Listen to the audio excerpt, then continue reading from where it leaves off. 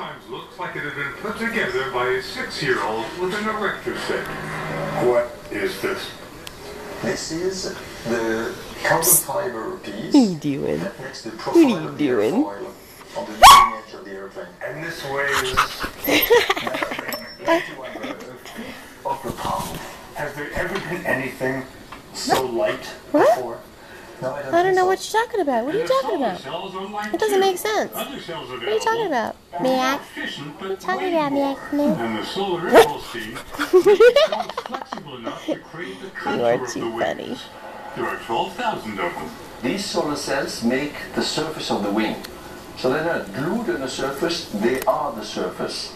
And these cells capture the energy of the sun and transform it into electricity. Boy. And then this electricity goes simultaneously to the engines and to the batteries, and then we reach the next sunrise and capture the sun again, and we can continue, theoretically forever. Almost all the energy created by the cells ends up being used by the engines compared to car engines that can waste 70% of the energy provided. During the day, excess energy is stored in batteries that are unusually efficient. Picard says all the materials can be used for more practical applications.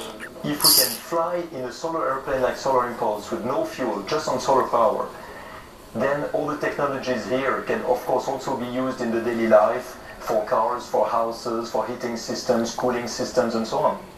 While the technology was being fine-tuned, Andre spent months inside a simulator to learn how to fly the plane himself. Then,